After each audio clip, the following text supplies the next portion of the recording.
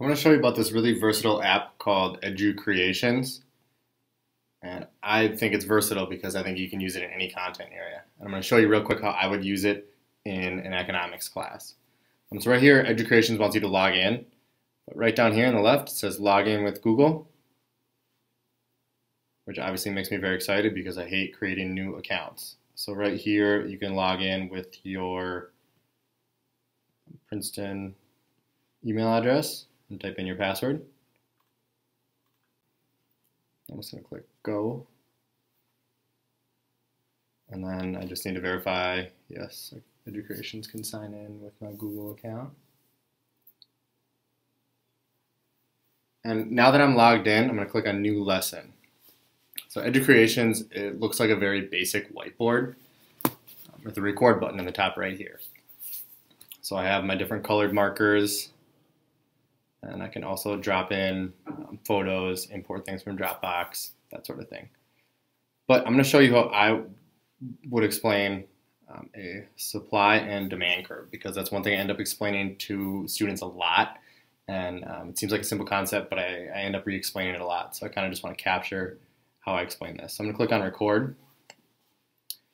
And so a supply and demand curve looks at the price of an item and the quantity of an item. So let's say that we are making basketballs. What's a basketball? So supply curves usually curve upward, because the more money that a producer can make on an item, the more likely they are to produce that item. So their quantity of production will be higher. I'm just going to click on this forward arrow here and draw a demand curve. This again is price and quantity, and we're still talking about basketballs. So demand curves, for the most part, curve downward, because the less that an item costs, the more likely we are as consumers to purchase that item. I'm actually just going to go back to the first page here and put this, I'm just going to label this S for supply and the demand curve right here. And this point where the supply curve and the demand curve meet is called equilibrium, and that is where that's the market price of an item. So I'm going to hit pause. So let's say that is all I wanted to share with my students. I end up sharing that with them a lot. I'm just going to hit done and hit save lesson. And I can just name it supply, demand, curve, next. And right now I'm just going to choose private, and I'm just going to save it. So what this is this is saving it to your Educreations account. I'm just not sharing it with anyone.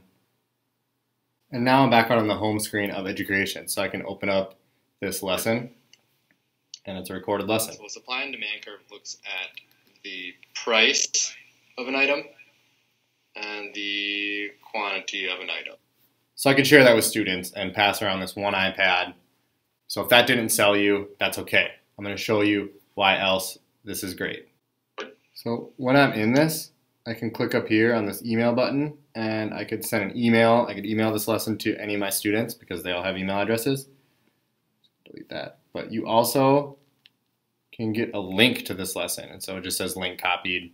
So now I can go out to any other email program or wherever it is that you want to access this, and I can just press and hold and paste in that really long link to my lesson and hit go, and everybody will have the link to your recorded lesson.